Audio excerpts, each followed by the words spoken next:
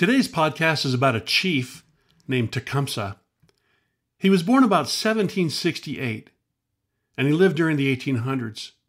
He attempted to organize a confederation of tribes, Native American tribes, to resist the white settlements.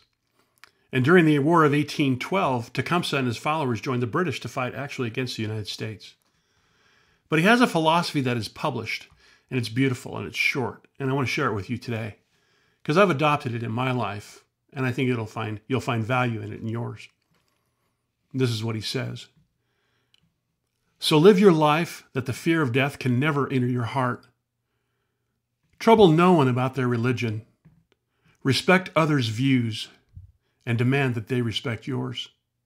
Love your life, perfect your life, and beautify all things in your life. Seek to make your life long in its purpose in the service of your people. Prepare a noble death song for the day when you go over the great divide. Always give a word or sign of salute when meeting or passing a friend, even a stranger, when in a lonely place. Show respect to all people and grovel to none. When you arise in the morning, give thanks for the food and for the joy of living.